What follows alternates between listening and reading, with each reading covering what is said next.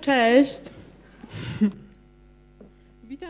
Hi, and welcome to the first universal diet, and we are in an installation by Jonas Stahl, which is an attempt to appropriate the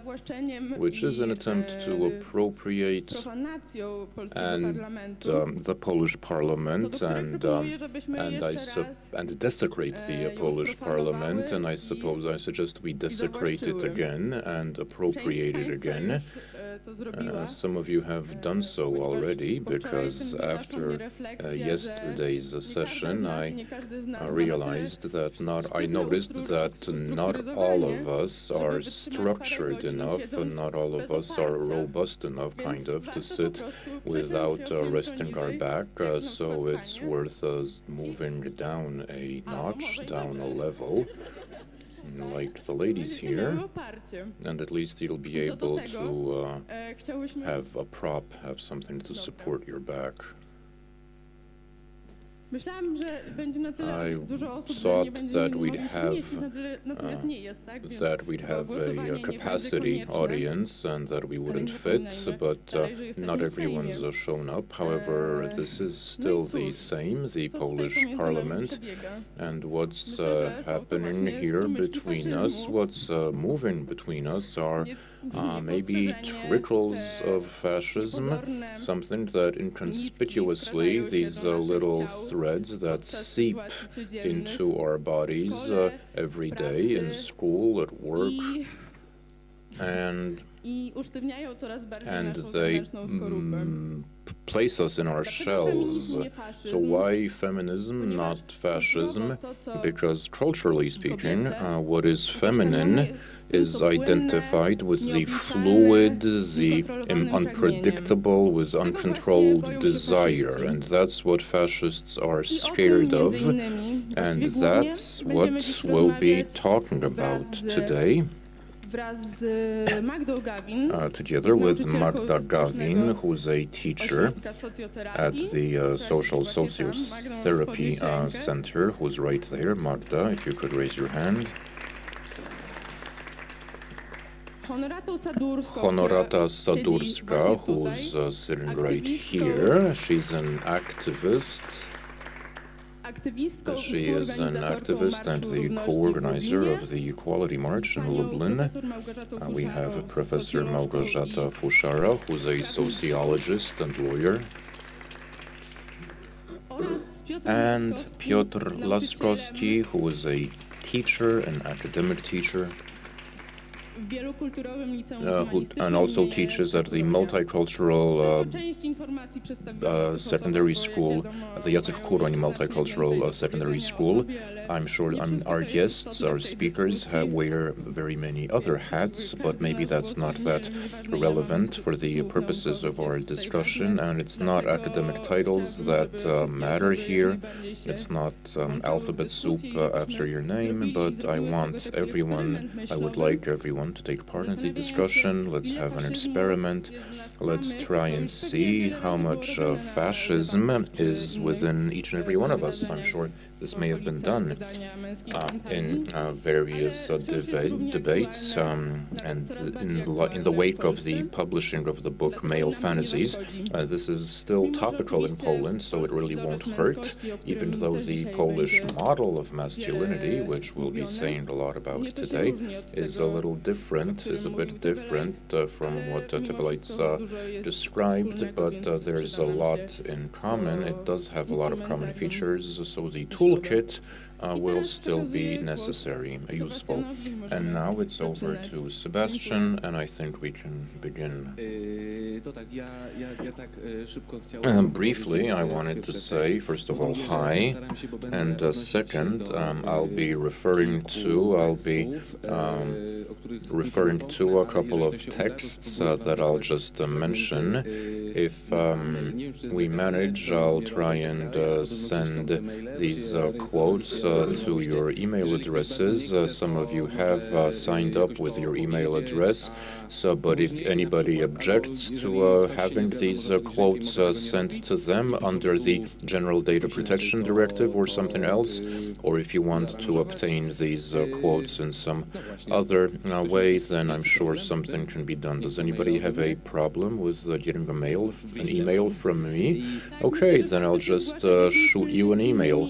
And if anybody has questions during the session, please feel free to intervene.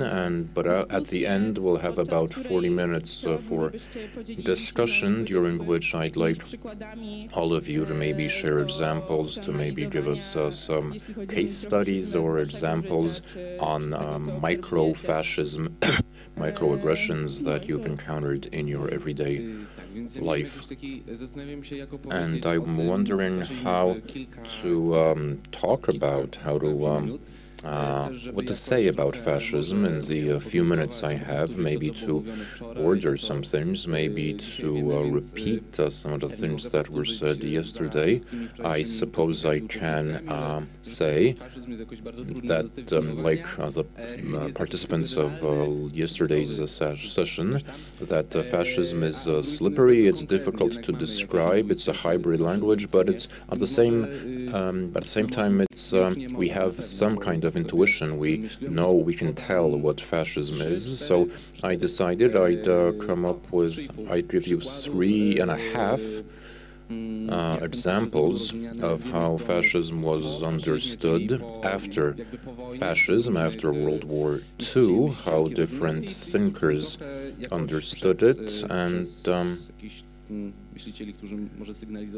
and how thinkers who tried to alert or call attention, fascists, thinkers who fall in line with the genealogy of fascism. I think we want to have an image of fascism. Fascism is tangible, aesthetically, it's visible in a way. So by way of explanation, this micro-fascism that we're talking about, that we will be talking about, that we described in the agenda, we took this from Deleuze and Guattari's book, and that's a quote from that book I'll be sending you.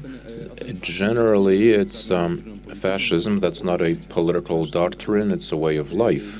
It's fascism that's within all of us, that determines, that shapes all of us. So how did it get there? Is it within us truly, and what is it all about? And to realize that a right-wing and a left-wing person can be fascists, and identifying fascism is on the one hand very simple, but it's also very difficult. And before we begin fighting fascism, great fascism, macro-fascism, as represented by nationalist organizations, we need to take a look at not streams, but these trickles. And these trickles of fascism is a concept that Łukasz Jaskóła coined. And so the first thing that I think requires explanation, because this comes up in public debate, is the belief, the conviction that fascism, in a way, is a product of liberal economy, meaning that it's often said that Horkheimer said that if you don't want to talk about capitalism, you should be silent about capitalism. A lot of people say that he didn't say it, but I did manage to track down that quote. Horkheimer wrote that on the eve of the war in an essay, The Jews in Europe, in 1939. And this neoliberal logic of free competition produces fascism, in that liberalism supports competition rather than free competition, and it's a means and not an end. And as in every competition, the end is a monopoly, so winning, dominating, with the strongest thought, the strongest attitude, the strongest position and belief, the strongest prevails, and that comes out victorious. And so this seems banal, but it's also important when we think about how, in our thinking of this minor, lesser fascism, everyday fascism, and to make it more sensual, a more sensual metaphor, is taken genealogically. Early 17th century, Pascal had these two little infinities that I wanted to refer to. So we have Blaise Pascal looking up at the sky through a telescope and sees things that can't be seen with the naked eye, and that terrifies him, that puts him in awe. So it's an infinity that he doesn't see, and it is infinite because we never know what's beyond. And it's also the other way, in the micro scale. If you look at your skin with an implement, you'll see little dragons or animals, you'll see mites, and so microbes. So the multiplicity of the world, the abundance that we have in the world, the kingdoms, the animal kingdoms, that's kind of terrifying, and its fear of the diversity and multiplicity of the world. And there's also an interview in Newsweek with Wagner's great-grandson, who'd written a book about Wagner.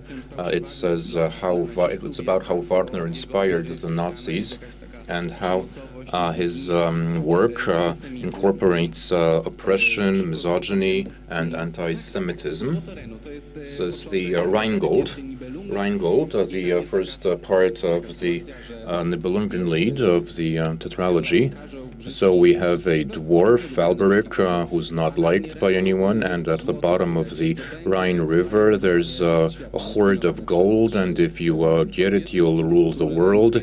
It's guarded by the daughters of the Rhine maidens, and the dwarf Alberic does this. Nobody likes him, so he steals the gold of the Rhine. He knows that he will rule the world, and he renounces love. So this turning your back on life and love, this urge for death, this craving, this death wish in a way. But again, this doesn't exhaust the topic, this doesn't cover all the bases, but it does give you an idea of what it looks like. Magda Gawin. Now, I promised to share my experience as a teacher. As a teacher, I wanted to say how young women and young men who are secondary school students, how they respond to something born out of myth. How they respond to Me Too, hashtag Me Too, and the Polish black protest. So we have trickles of fascism, but we can also speak about pebbles of feminism, and in opposition to attempts at further limiting abortion rights was very commonplace among women and men, but the response was surprising, because women began revolting, they began organizing and putting up resistance, and it's not all of them, not all, but some of them did read the texts about the topic, but they also realized that it was not about, that what was at stake was not control of reproductive rights, but what was at stake was control over sexuality. And their revolt, their objection, was an expression and a discovery of their own sexuality. I remember one meeting, I remember a class we had that I decided to talk about freedom, and that was a spark that led to an explosion among these young women, which I feel was symptomatic. So they didn't answer my question. They didn't say they wanted the right to choose what to do with their bodies. So they took it further. They literally climbed up on the table and started yelling, saying that that for them, freedom meant the right to have sex with anybody they wanted and wherever they wanted, and it's nobody's business. So their response was to affirm their own sexuality and their right to have a sexual dimension, to have a sex life. And the second thing that was more difficult, the second thing that was a response to the Me Too movement, it was more difficult because it sensitized women. Women became aware of the silent appropriation of space. There's the question of mansplaining. They weren't aware of the word. It wasn't a word they knew, but they soon became aware. They became woke to mansplaining and everything it means.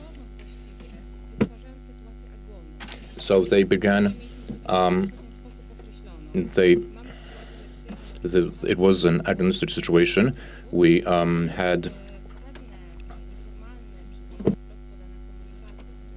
informal communiques and messages that where these young women were subordinated, and the things that young women were subjected to and they agreed to, and they began opposing and objecting to that. So this created an agnostic space. There was a conflict between the genders, and with the development of the Me Too movement, as the movement progressed, these young women began talking about their traumatic, oppressive experience, their own and their peers' experience where they were the victims of abuse or practically rape, even rape, explicitly rape. And what was typical was that they didn't feel embarrassed, they didn't feel ashamed talking about it.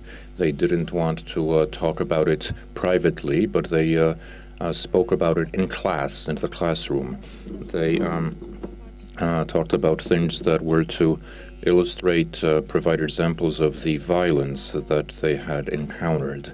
And this led to further revolt and further agonistic situations where boys, young men, kind of responded with aggression that in turn made them want to put these young women in their place, to subjugate them.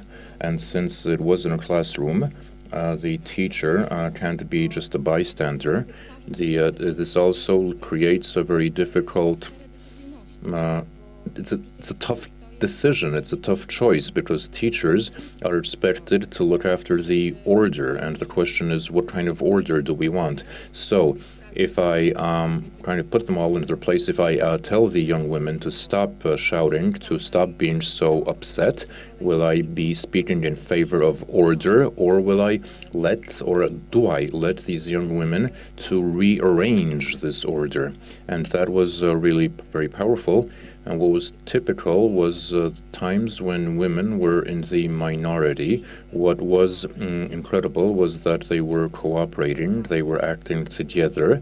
So they took up the fight, and the young men also joined into the fray, but the young women wouldn't back down.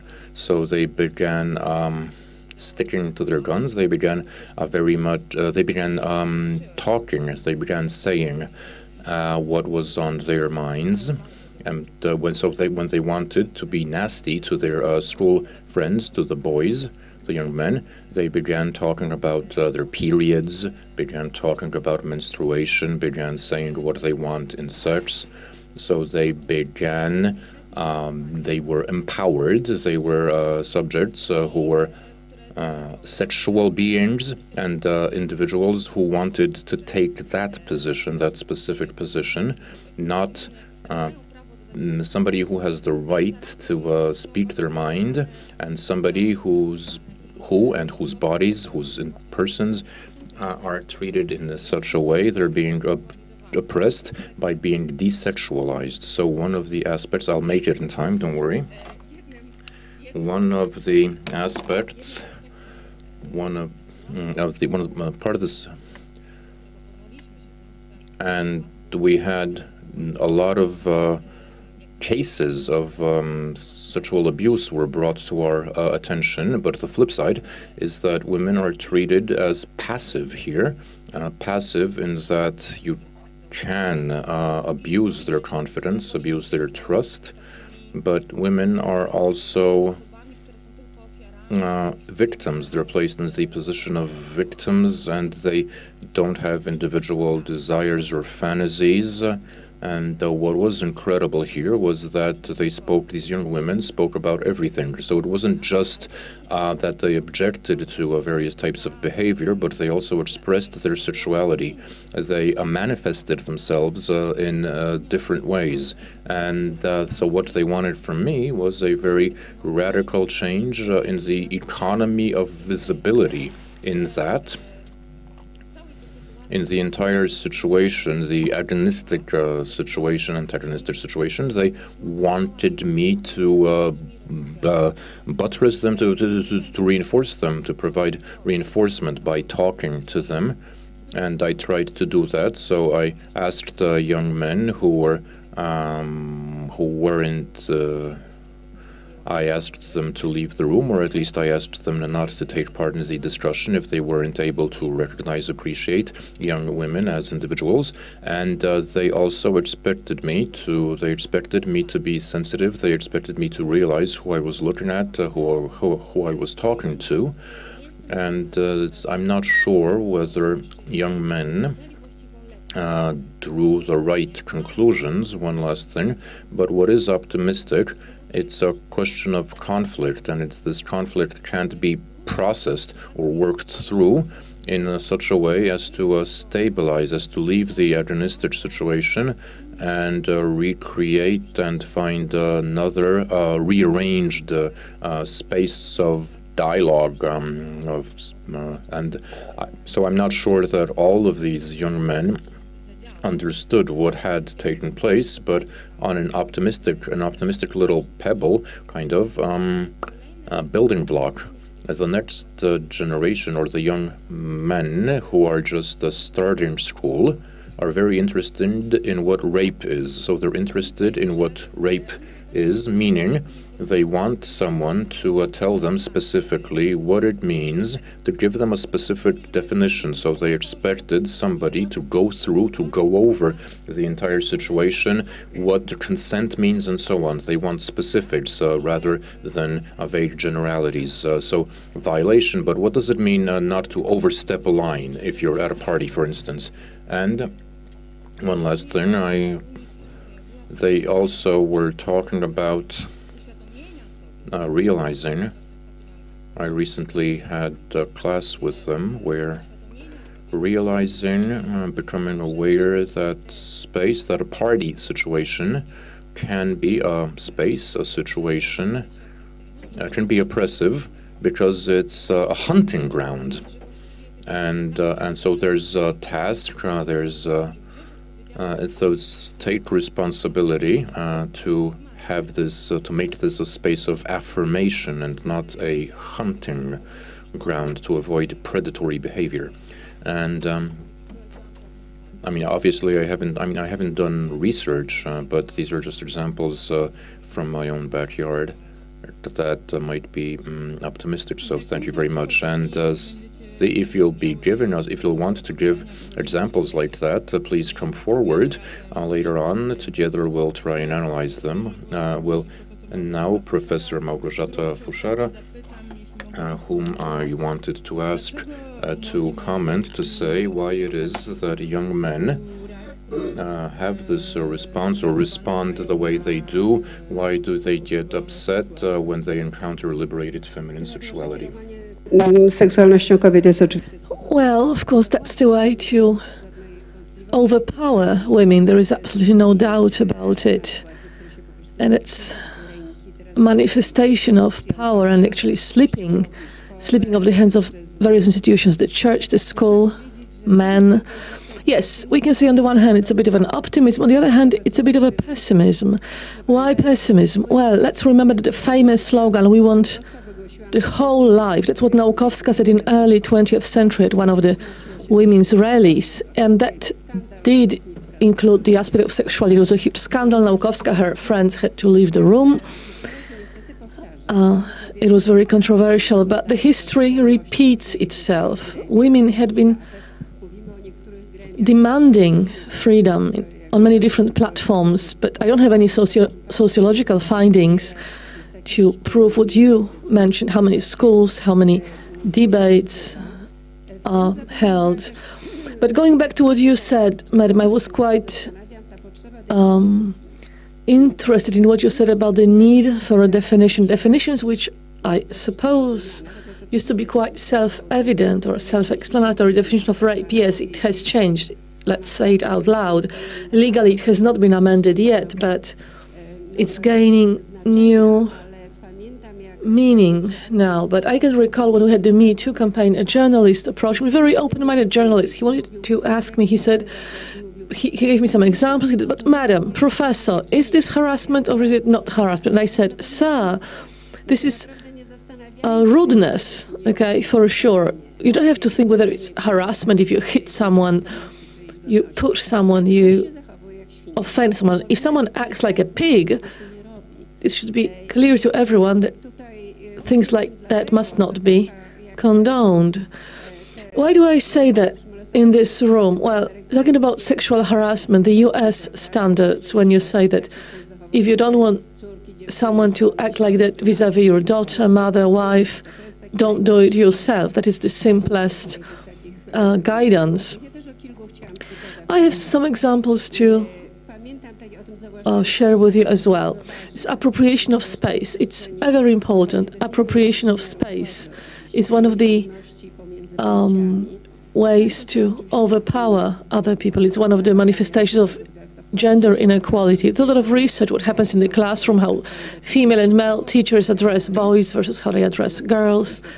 That's also my experience personally. In 1990s, at the beginning, with Professor Eleonora Zielińska, we introduced a subject on equality between women and men in the law and in the socio-economic reality. It was a revolution. We invited law students and social sciences students, applied social sciences. It was fascinating because when you try to generalize, it always comes back to my mind because you could judge by the context of their interventions, you could guess who studied what and where. So it was a big group, more women than men, but men tried to dominate in terms of time. They wanted to speak all the time. They were against equality. They were asking, but madam, what's it really like? Why do you say it's a sign of inequality? Why do you believe that? And at long last, it was really hard for us, you know, us being the professors. It was hard to overcome that because it was like totally overpowering, taking over the whole time, etc. But then the girls got upset and they said, shush, shush, let these professors continue and don't interrupt, stop it. So you have to have the amen corner, some kind of allies, whatever position you have, having an amen corner, it's a key thing. When someone tries to dominate over you, to take over the time, or to introduce any aspect of inequality, you have to speak up, protest, tell them that's not the way you should behave, don't do it.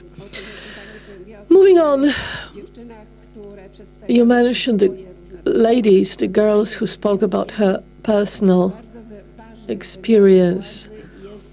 The power also manifests itself in being silent or excluding certain problems, excluding them from the debate. And it's often manifests itself how we treat girls. When you read looks, various dimensions of power, there's extortion, and then there's the other dimension of excluding people or topics from the debate. The motto for a debate is to be inclusive, the inclusivity. And there was an example how this excluded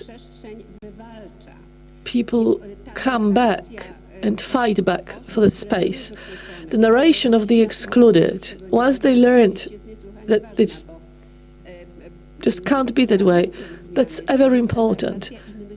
Because the change can only start if the narration of the excluded comes up to the surface. When one group of people dominates the debate and the other group who is affected by those practices and who is treated inequally, they will not be able to make a change, make a difference, unless the narration is given the voice. So I'm delighted that the girls were not inhibited, they were not intimidated. At the very beginning of the black protest, the politicians, do you remember, they were trying to apply the old narration of preaching to women, disciplining women. Some MPs said, what can this woman say? My womb, my business. A woman would never say that. It only happened once or twice. And these fantastic poems, they were shouting out loud in front of Law and Justice office. These young women, they were shouting. It was great. They gave a lesson to the politicians. You cannot not do it anymore. The world has changed. It's a new era, a new world. But I don't want to see things with rose-colored spectacles. I agree that for this generation of women, I hope it was a formative experience. They entered the streets, they spoke on their own behalf, they shouted out loud, and they put the changes to a halt. I don't know for how long, but for now, these changes have been stopped. But what am I really worried about? I'm worried about some inequalities, because in the 1990s, there was an article in Gazeta Wyborcza Daily by Dominika Wielowiewska, the reporter. She was trying to discipline the feminists a little bit. And there was a series of articles that Gazeta Wyborcza, in reply to that, oh, bless Gazeta Wyborcza, they published our voices. And I wrote about inequality on the labor market and the discrepancies in the wages. And then a reporter from Gazeta Wyborcza called me and he asked, Madam, how do you know there are inequalities in wages? How do you know that? And I said, sir, statistical yearbook, just look at your yearbook. And for many years, such data has been published. You would have to be blind not to see that. This data is widely available. But that was a revolution. They published that, they added a chart, a table on wage inequality. Today, everybody knows that there is wage inequality in Poland. And everybody can even name the magnitude of that inequality. Everybody knows that women are abused. But this knowledge doesn't turn to a scandal. It's becoming a part of ordinary lives. We say, yeah, women do the house work, women earn less, that's obvious. Some husbands beat their wives to a pulp. So we have to look for the pebbles to make a difference and to change the world. I hope the revolution is on our doorstep, but let's talk about it later because I've already exceeded my time allotment. Thank you. Thank you, madam.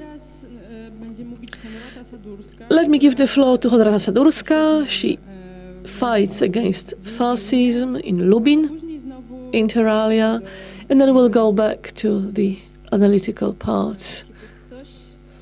Wait a second, please. Yeah, if I may, I know that I can guess it's probably just a language cliche, but I don't think we should say that somebody acts like a pig when you talk about harassment. I mean, animals. We shouldn't. Yes, I apologize. We shouldn't. Yes, I offended an animal. Yes, exactly. Thank you. When someone tells me that in Poland there is no fascism and there is no issue with fascism in Poland, I always tell them, why don't you look at footage from Equality March in Lublin? It was something out of ordinary in a very negative way. As you know, the top sets the tone, and in Lublin, from the very start, we had a problem because the authorities made it very clear how much they did not want to have the march and how much they were against our activism. Forget the political tension that was, how much we were pressed about the date. I'm leaving it aside. But it all started with the city councillors from Law and Justice. They called our march the promotion of pedophilia. Then the voivode, the regional governor, said we should not promote things that are unnatural. Then there was an idea to call up an extraordinary session of city council to forbid, to prohibit the march. It was totally absurd. The city councillors would never have the right to prohibit the march. But with everything they did, they were giving, telling the ordinary citizens, hey, you can show hatred, you can tell them you're against. There were posters all over the streets, no for the homosexual march, keep Lublin free from deviation. Even forget this little signs that homosexuality is out. One of our activists came across a leader of Lublin nationalists, and on the bus he was actually threatened. Another activist, a girl, they scared her so much that she gave up and she didn't want to continue helping us organize the march. What else? Well, the climax of all these was the prohibition that the city mayor Krzysztof Żuk, he issued a prohibition for the march.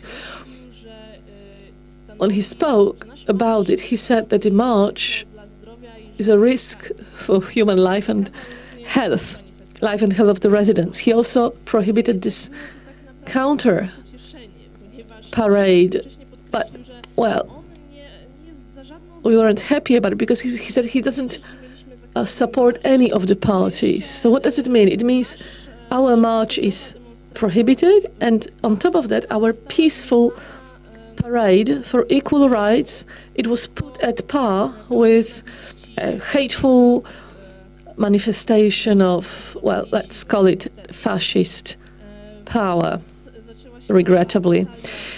And that's when we went to court. I think this battle was in the news all over the country. First, the regional court upheld the mayor's prohibition, that the Court of Appeal ruled against that, and at the end of the day we could have our legal march. We loved it. We were on top of the world. But once again, it was not all that rosy. I could be wrong, correct me if I'm wrong, but I think it was the first march ever since 2005 that stirred up so much aggression. The nationalist movement, they had three objectives. On the October 13th, when the march took place, their objectives were as follows. First, to intimidate us, to demonstrate their power. There were rockets, there were slogans, they had crude songs and shouting. It was like this male, macho power manifesting itself. On top of that, they wanted to block us physically, to prevent us from walking. The police had to change the route. They had to use, what do they call it, some physical persuasion, namely water cannons and the tear gas. And the third objective of these lovely activists was to hurt us. They wanted to hurt us. Since the police was the buffer zone, they were throwing objects at us. Eggs, tomatoes, rockets, and stones. And those who were really creative, they took the slabs, pavement slabs, and even the chairs from beer gardens. So, simply speaking, we were scared, we were frightened about, our health, our lives. We were happy to march on. We were happy to demonstrate and kind of prove it that there is an LGBTQ&A community in Lublin. But when you see those missiles thrown at you and you pray, God, make it a tomato, not a stone, that obviously shows that the city has a problem with hatred, has a problem with clearly problem with tolerance. I hate that word, by the way. I prefer acceptance. And I'm sorry to say that, but, the politicians, if they had used totally different rhetoric, if they hadn't gone that way, then perhaps, just perhaps, the events from October 13th in Lublin would have been much less extreme. Thank you. Thank you. Now, Piotr, by the way, it occurred to me, I have a question to ask of you. What's it really like? Honorata uses this term, this macho masculinity, macho power. What does the fascism have in common with toxic masculinity? And why? Why was the clash so symptomatic? I mean, this colorful, joyful parade clashed against hateful and aggressive and hostile demonstration. Well, a brief answer is that it has everything in common, but it's really hard to be theoretic now after what we heard from Honorata. I mean, please, this is very carnal, very material, and it speaks more, louder. I don't want to throw words at it, okay? But before I take your question, let me mention what Anna Zawadzka wrote on a different occasion, but it does correspond to what Honorata said, and it kind of enhances it. Well, it's one of the forewords for the Holy War albums about graffiti, Wojciech Wilczek. So what Anna Zawadzka wrote in that preface was that the authors of graffiti, and we know it's homophobic, anti-Semitic, misogynic, and in general it meets all the criteria to be classified as fascist. Well, these authors, they deserve a high five for participation in culture. So in that sense, you're absolutely right. What the politicians have been doing, this political discourse, it is very meaningful, but it actually goes deeper.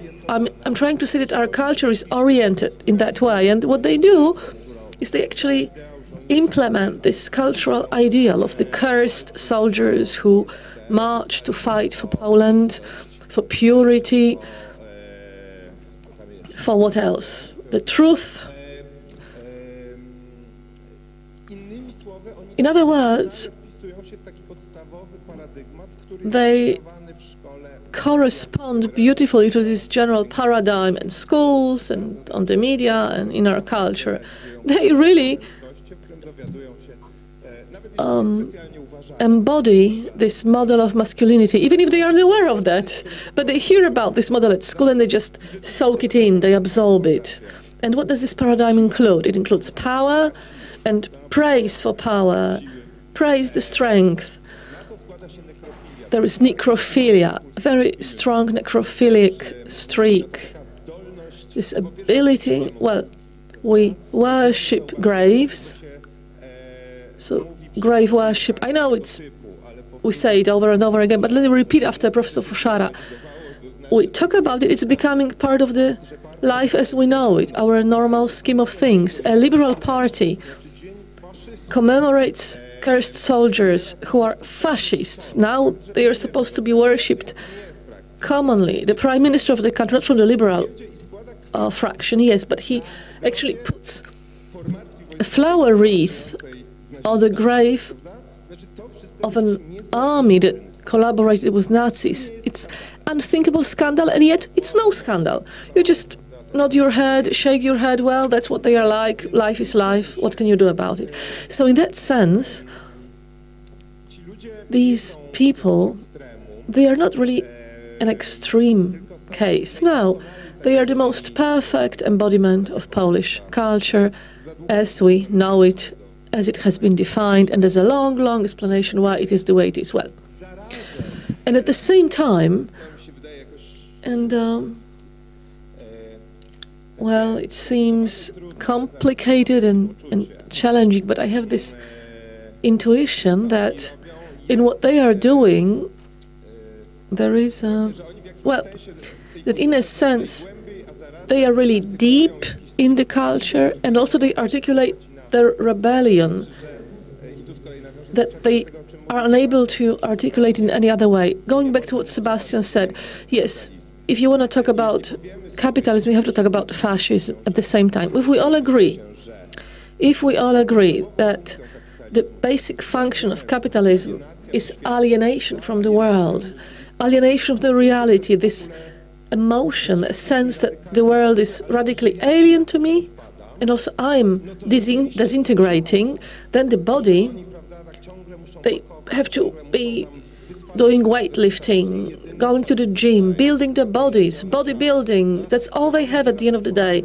This body full of muscles, and they have to protect the body from any kind of distraction, all these homophobic whims that they produced. A bit, well, not a bit, they are fundamentally related to that. So I believe that is, well, that's the primary challenge we are faced with. This challenge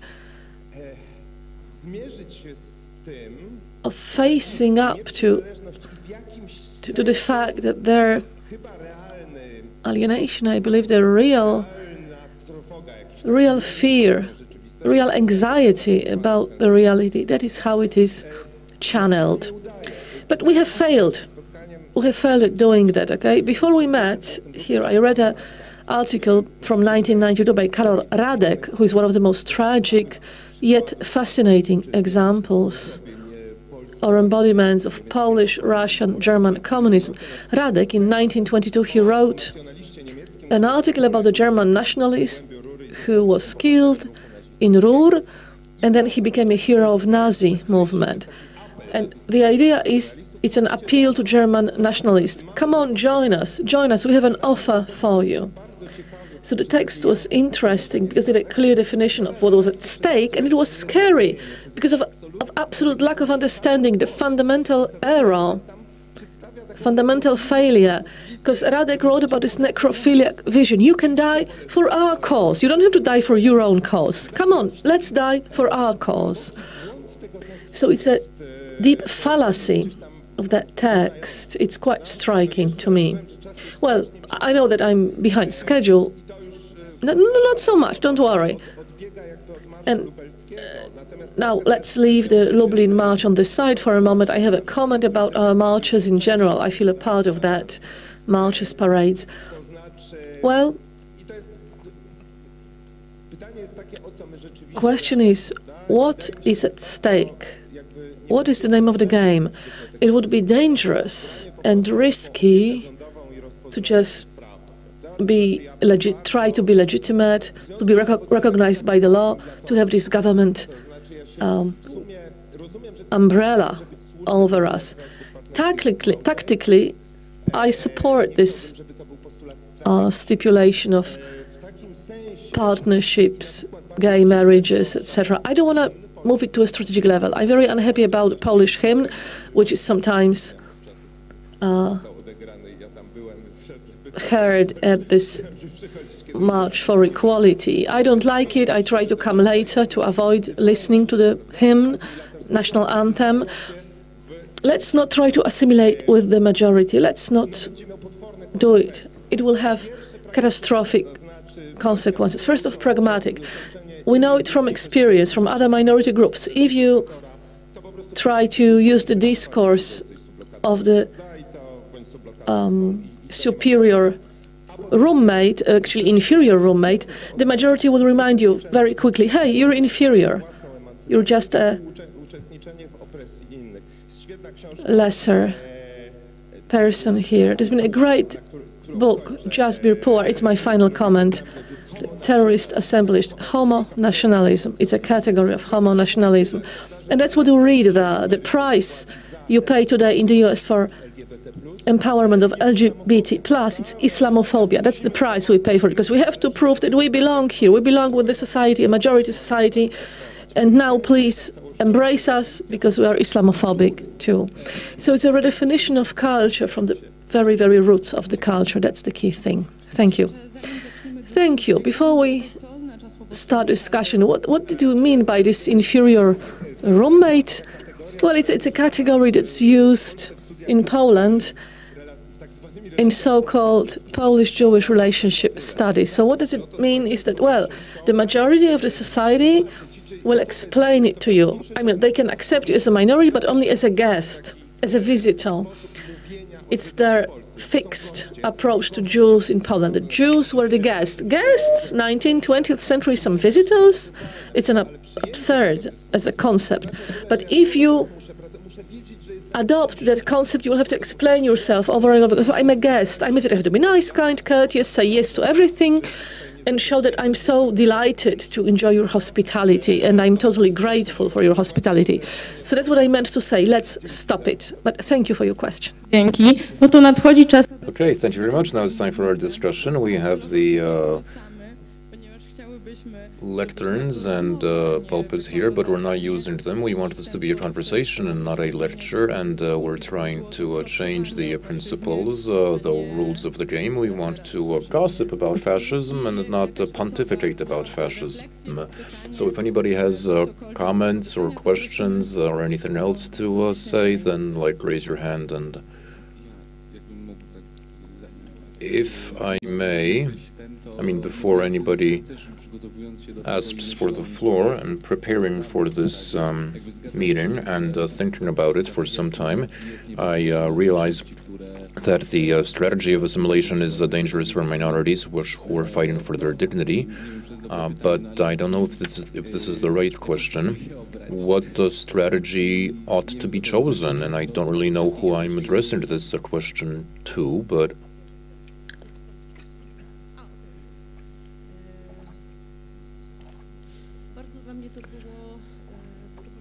I found this very problematic, what you said about assimilation. Rights give a sense of safe security or safety to those who don't feel safe. Our rights give a sense of safety to the LGBTQA+ community, and they're not forced to be in monogamous relations or marriage if they want to. They feel safe. They can visit their partners in hospital. That they can, if they have children together. They want this sense of safety. They want the sense of integrity of their family, and that's not something I want to give up, especially in a country like Poland, because the realm, the space of freedom.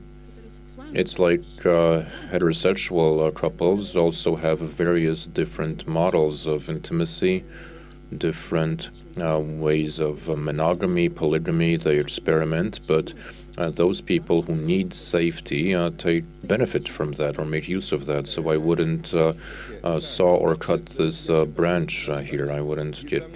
It's clear. That's why I said we need tactically to recognize this demand, because it does change a lot, and it changes a lot not just for people who select this type of relationship, for all non-heteronormative people, and introduction, recognition of these people into the law will change a lot, even in school, even if non-heteronormative people being forced out of the school system. If the state recognizes these people, acknowledges their existence, then it has a topical, it definitely has a good impact. The problem is, and all I wanted to say is that that's not enough. We can't let it stop there. We can treat it tactically, but first of all, we can't trust in the permanence of such a solution.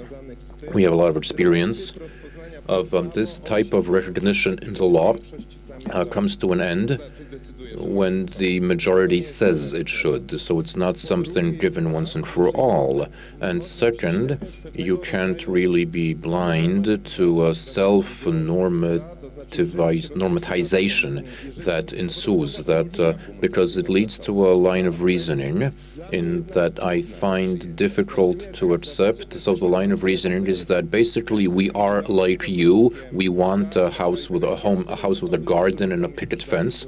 I understand that there are people who want houses, gardens, and picket fences, but the minority position has a potential for radically redefining culture, and I think we can't lose sight of that. We can't lose that only by saying that we want such and such rights and freedoms, because culture is, fascism is latent in culture. It potentially present in culture. It comes to the fore. It manifests itself more explicitly or less so. But if we want to have the rights, if we want to have equal status with the bourgeoisie, then sooner or later we will have to either stand on the side of the fascists, so we'll have to start hating Islam, hating the Muslims to reaffirm ourselves as good white Europeans, or we'll lose or we'll always be reminded that we don't entirely belong, so we'll always be forced to reaffirm our belonging. And I think that this trap, this assimilationist trap, is real, which doesn't change the fact. And here, I'm not an uncompromising radical. I'm not too. So I think it's better to have these laws than not. But it's definitely the beginning of a process. It's the first step, and not the horizon, not the event horizon, not all we can hope for. We need to think in terms of entirely redefining society, trying to have a different society, the interface, the relation between the social and the state or the legal. So it's legal demands that will perpetuate this order, meaning that if it's in the law, it also defines society. I'd love to have horizontal ways of generating societies communities that don't have legal representation, because someone will always have to be excluded. And my not being excluded, because someone else will be excluded, is not satisfactory. Do we have anybody else? No microphone, no translation. I'm a little disturbed by what you said, that school is responsible, school is to blame. I mean, you've always been my favorite, but you keep talking about school, you keep saying schools make mistakes, but before you go to school, you grew up in a family environment, so maybe you're losing sight, maybe you've forgotten about 10, 15 years. The 10, 15 years where an individual is shaped in a way by their parents, these cursed or doomed soldiers. I mean, I used to think that this was a military unit. I never realized that the guy who raped my grandmother was a doomed or cursed soldier. I never realized that, so it's only for the school now, it's the job of the school. No, you're entirely right, but I'm just talking about things that apply to me directly. It's that one directly, all these social forms, the media and the family, are functional with respect to one another, but you can ask, what do we strike at? Where do we use leverage? But schools are important because they're an alternative to the family environment, and that they're a first attempt at socialization, first socialized space. And if in school this type of fascist model is implemented, is for me, as someone who believes in the power of education, because I wouldn't work in the school system if I didn't believe in it. This is really painful, but I believe in it because this process of reproduction has a lot of apparatuses, a state apparatus and ideological apparatus that's in charge of putting it into practice. I'm not pinning all the blame on schools, but maybe it's just me hoping that if we rethink schools, they might change something, but the schools would need to be free, not just in terms of substance. And now I don't know if you're aware of this, because I'll say it anyway, but there's a slight difference here. For 3 and now 4 years in secondary school, how many women are spoken about in history class? How many women are 10? So there's in history class specifically. No, it's not just one, but it's not 10 either. Literally 3. That's the answer. One of whom is a saint, Saint Jadwiga. And in the core curriculum, in the former government, there were also 3 women. Instead of Helena Modjeska, we have Inka, who was a fighter in the post-war anti-communist resistance who was tortured and killed by the communist authorities. So it's based on competition, rivalry, and there's no sense of community. And if you can't create a community, if there's no sense of being together socially, and Magda described this very well in practical terms, then you end up susceptible to fascism. Thanks. And do we have anybody else from the audience? So I have a question.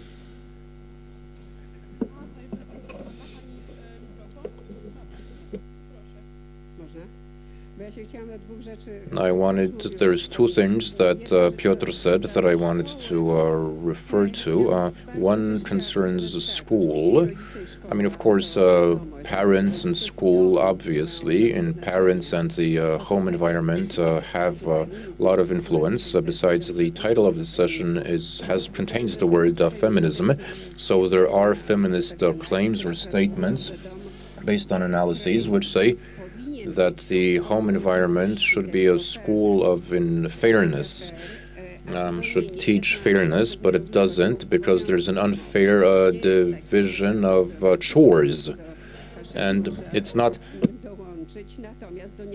And so it does lead to inequality, and there are public opinion polls held this year that show that nothing has been changed. So no equality, no fair equality is taught and promoted in a home environment, and this is inconsistent with declarative equality, because other studies by the Polling Institute show that there's increasing support for civil partnerships, or actually for partnership in marriage, where everybody has an equal share of chores. But if we look closer, we see that nothing's changed in the last 50 years, and on a large sample, because we could, of course, look at excerpts. And so one experience I have of the school environment is that I remember when I was the plenipotentiary for equal treatment, and the government tried to introduce a program called Safe School, and I attended the session, the meeting, and I began saying that in safety in school, it didn't mean more CCTV, because that's what they actually wanted to bring down to. They said, I think that's a mistake, that's the misconception. It's not that the schools and teachers teach badly, but the whole system believes that it'll be safe if there's total surveillance and control. And what I was saying, that more CCTVs would allow you to catch more people, but you won't prevent anything. And I had a hard time getting my message across. So finally, they agreed to have nonviolent conflict resolution, equality, and so on as a part of the Safe School program. But looking at their faces, I saw that they did it so as not to oppose me, so I wouldn't be unhappy. I mean, they saw me as a professor that should be appeased in a way.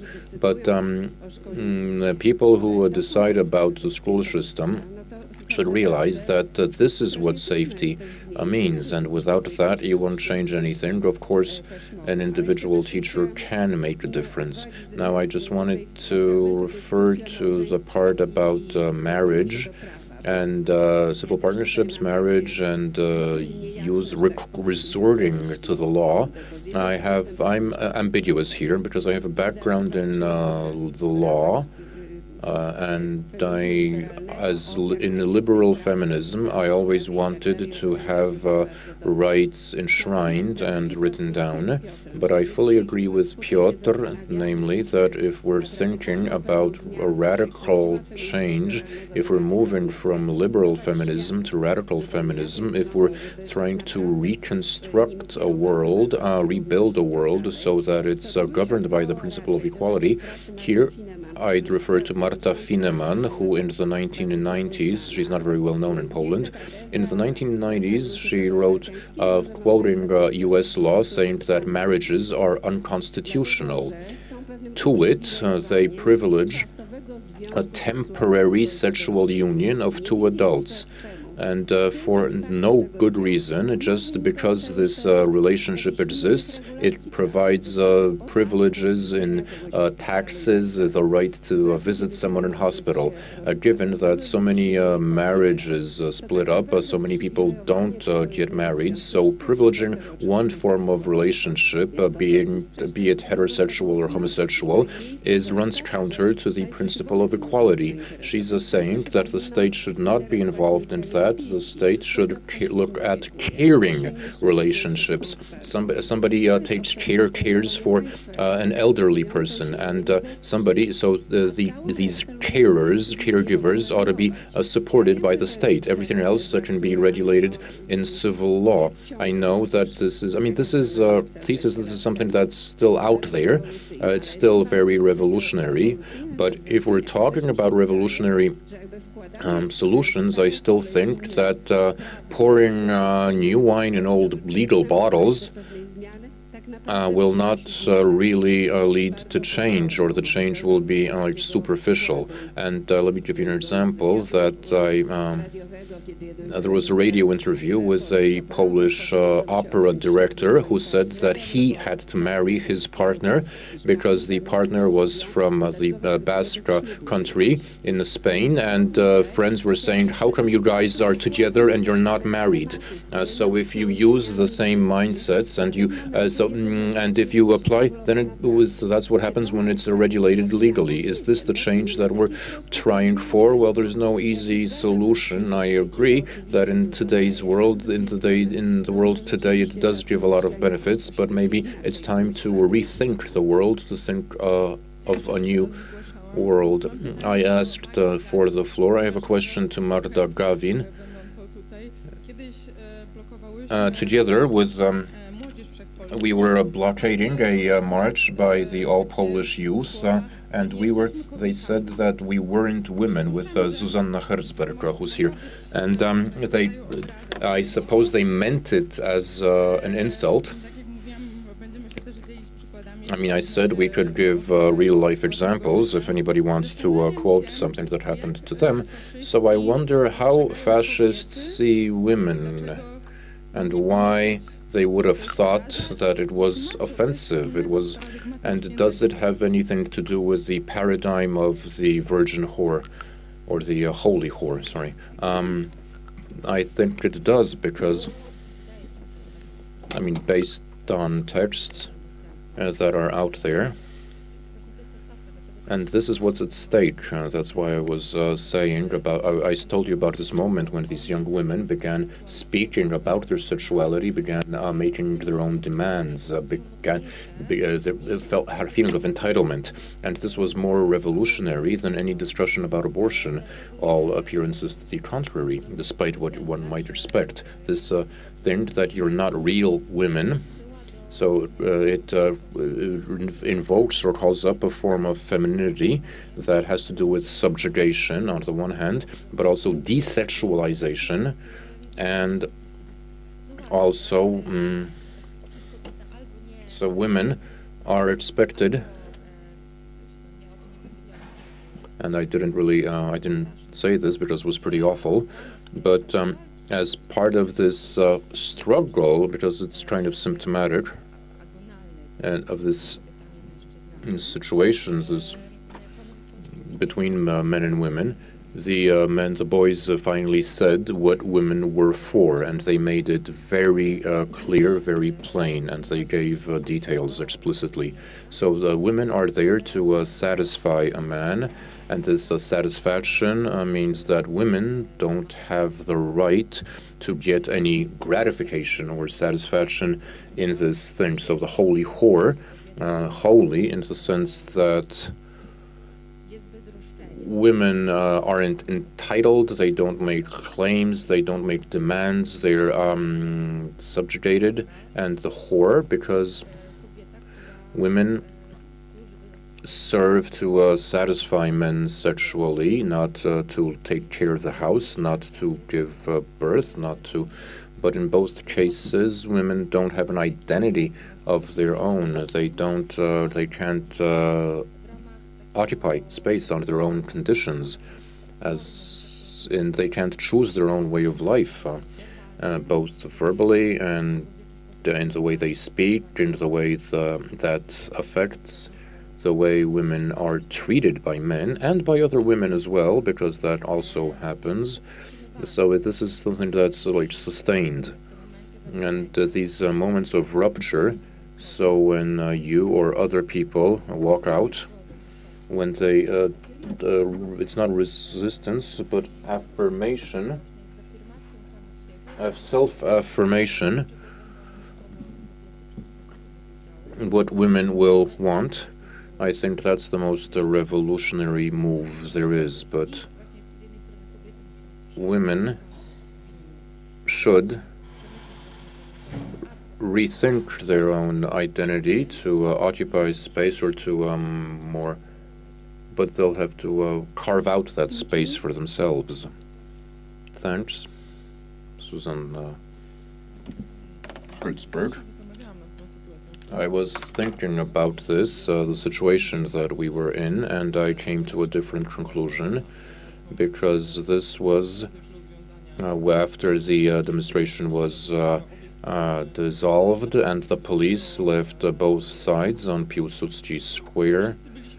So all of us were in the same space, we were mingling. And when they started chanting and we opposed them, they looked us in the face, and this was on the verge of violence. So to start this violence, they needed to step out of the white heteronormative patriarchy that they were taught in Polish school. So first they needed to say that we were not part of them, their group, they're different. And so they needed to exclude us, but then they still have the thing that you're not supposed to hit women, and if and ultimately they would have resorted to physical violence. So in order to hit us, they had to tell themselves that we are not women, because then they would themselves have problems, and shouting that to our faces and trying to take the clothes off one of us, allowed them to kind of reassure themselves that it's okay. I wanted to comment, to refer to what you said, what Magda said.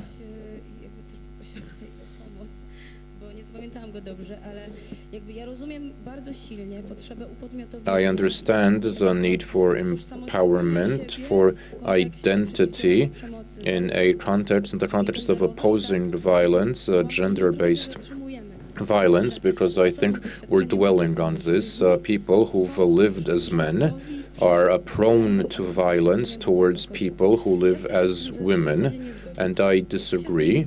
And I want to disagree because, for me, the gender distinction in the context of what we're talking about this weekend, so what's between feminism and fascism, that's not a gender perspective. It's not something for me. Male gender identity or female gender identity, but it's more of a question of the patriarchy that we're representing via various practices, and what I've been seeing the last few years. And briefly, you mentioned your personal experience. I just wanted to say, okay, we're talking about the situation in Lublin, and this was the first time for years that I gave it any thought. I think we want to act quickly. We want the change to happen like this, and this made me wonder, because because in 2011, when we were blocking the march, the march of the extreme patriots, let's put it this way. So they're throwing rocks at us. I mean, it was 2011, and it's 7 years on. It was obvious that they would be throwing rocks, and there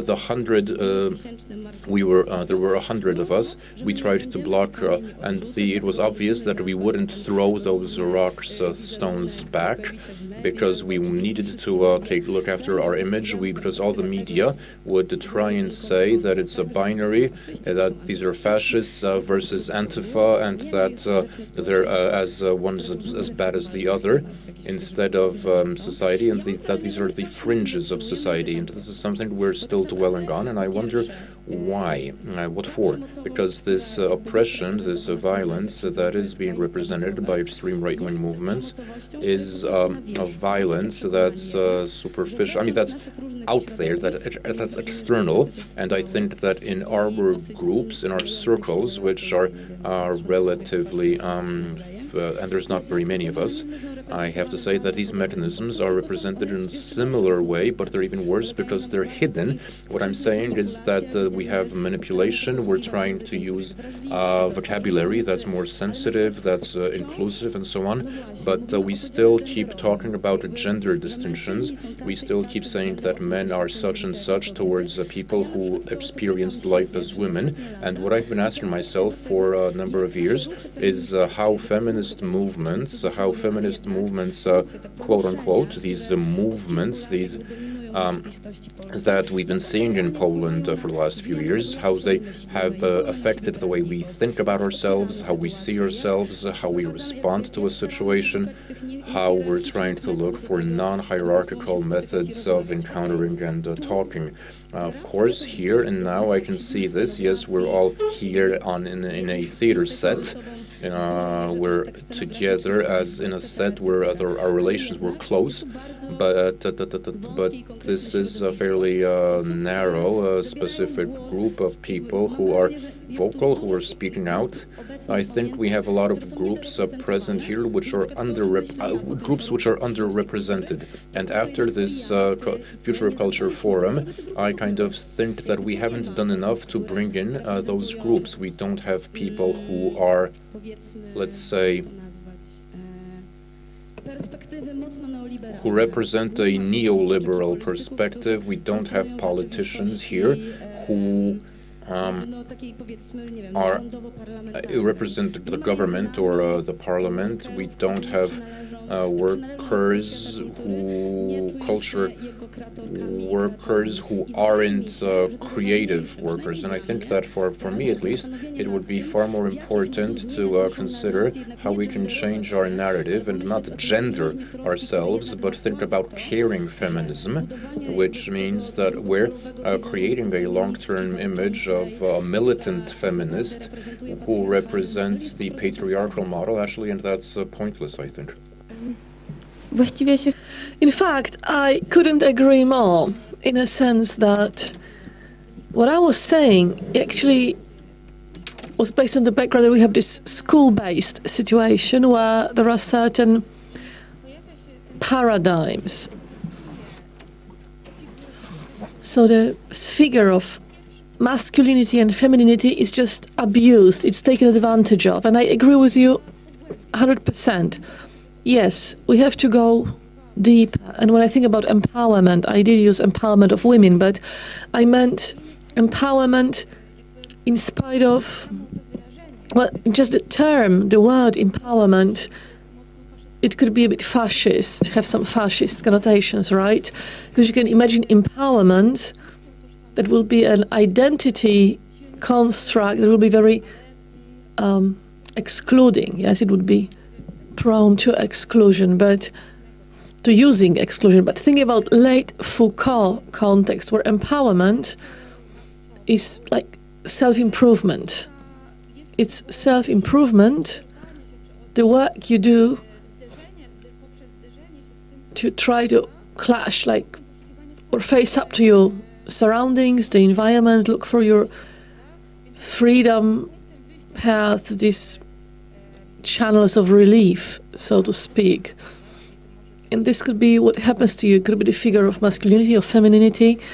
That's very important to process this God's Mother, the Holy Mary, the Sacred Whore, the male soldier, etc., and not stop. Yeah, we should not stop there, absolutely not. If we stop, this would just be another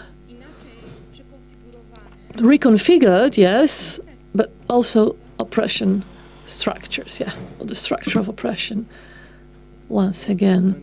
If I can comment that we don't have anyone who would represent the parliamentary/neoliberal at 5 p.m., we'll have a debate with a few such representatives present, so join us. I have a comment to your interventions. Maybe we are too fast in this change process. Speaking about Lublin example, well, paradoxically, we should not say that oppression is always typical of radical right. I know it from experience. When I was getting ready for the march, we spoke to the head of Lublin ONR, this right-wing organization. This guy, he spoke to us openly. There was nothing nasty he would do to us. And he reassured us that from their side, there would be no harm done. And to the best, my knowledge, they kept the promise. ONR organization was not involved in throwing slabs and blocks and stones. So that's our story. My voice would be against the current a little bit, because let me start by saying that the issue of violence, and I don't remember what your name was, Aga. Okay. Well, my point is that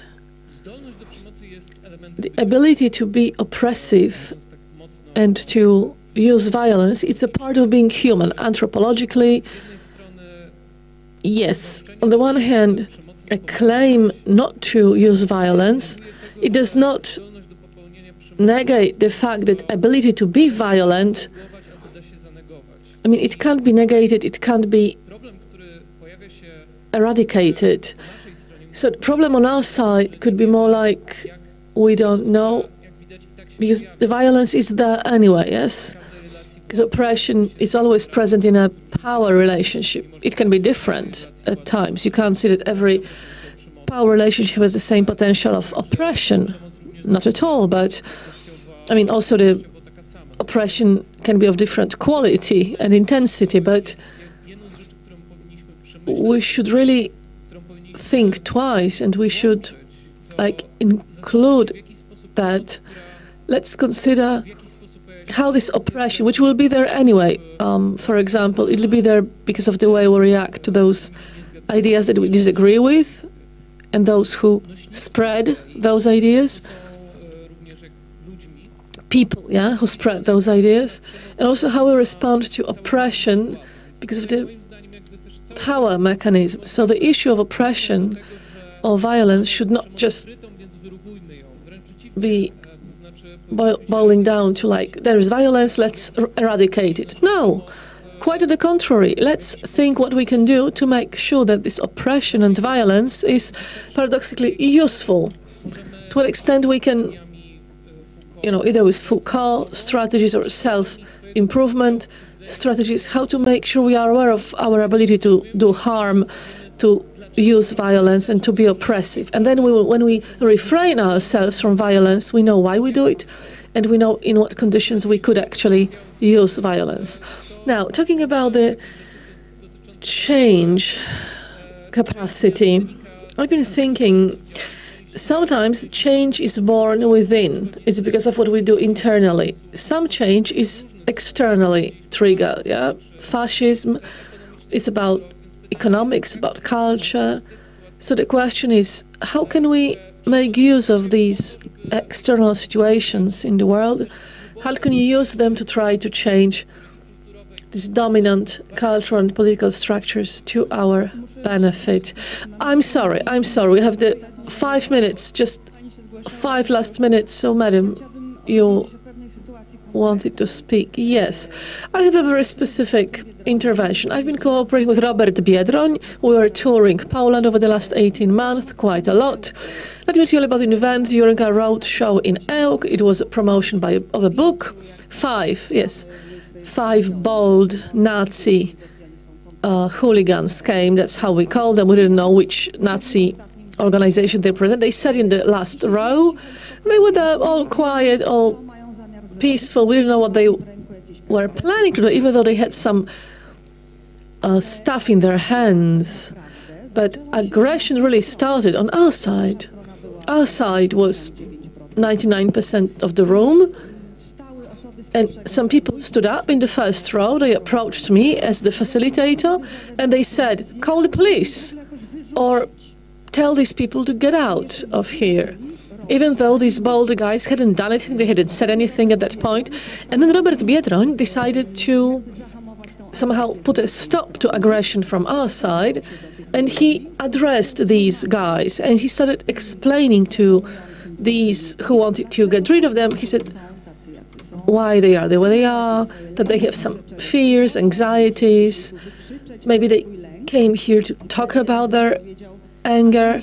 And one of them said, but we're not afraid of anything. And then Robert says, you're not afraid? Okay, let's get a selfie then. And these guys actually stood up. They got a selfie with Robert.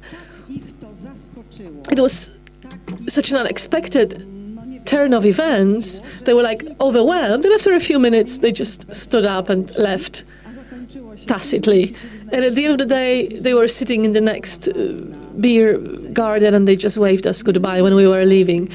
So why do I say that? Well, I don't say that to tell you that that's the way you should act during the march, the parade, when there is a group, pre-planned, strong aggression. But perhaps sometimes we are not open-minded enough. Perhaps we are encapsulated in our little bubbles, and that spurs the aggression. And this aggression inside us, it's concealed, it's hidden. Okay, but we need to conclude quite soon. Piotr, you wanted to comment, and I want to comment as well. So here it is. We spoke about hostility against LGBTQ community and the so-called features that are perceived as feminine. But what does it have in common? Why do fascists, why are they so afraid of not homosexuality anymore? It was the only thing of LGBTQ with Debelite, but why are they so afraid of any manifestation of a desire different from the structured one? And since the title of the panel is From Diagnostics to Resistance, I'm wondering now, if you want to resist, perhaps both women and LGBTQ communities could openly express their sexuality, if they just spoke up about their sexuality, if that is precisely what the others are afraid of. I don't want to scare you guys, okay? But maybe that's what we need. No? No? Well, it looks like that was the final intervention because all the other participants had given up. So thank you very much. Our time is running out this very moment. So join us later on behind the scenes. Thank you.